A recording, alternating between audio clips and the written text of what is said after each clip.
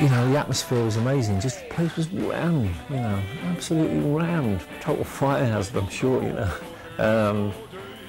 And all that chanting, you know, Geno, Geno, Geno. And it felt great to be part of it, you know, like 14.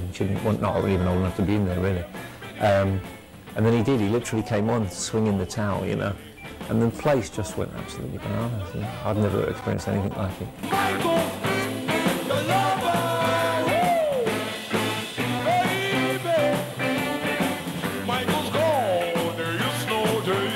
The Small Faces were actually playing on stage, they were performing. I mean, there must have been, I don't know, 5,000 or 6,000 people there. And Geno pulled in the van.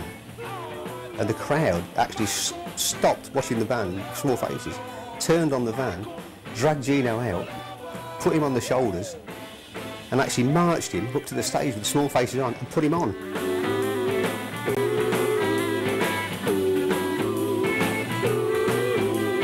I remember walking the dog was what he used to do a lot of, and I mean the Stones did it. I mean everybody in the world has done walking the dog, but when he did it with a full brass up there, you don't know how to do it.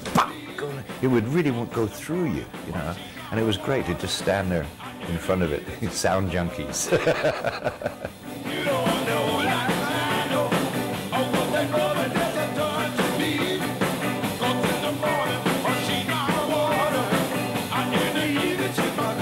I remember that yesterday, yeah, the guy was so killed. He was so killed, stood on the street outside the Reno Club there with his cop, a big split. Going back to 1983, you know, obviously a split. The cop was like, outraged, you can't do that here. He's like, I'm Geno Washington, man, I can do what I like, wherever I go. He's like, you have to go back in there. He's blowing all this weed on, blowing smoke everywhere. Yeah!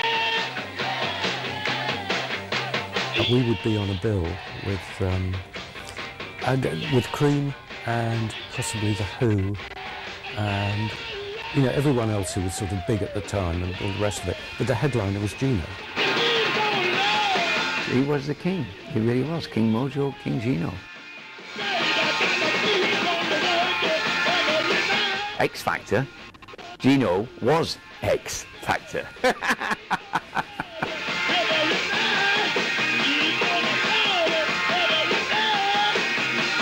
And nobody was like Geno. Not now, not then, nobody.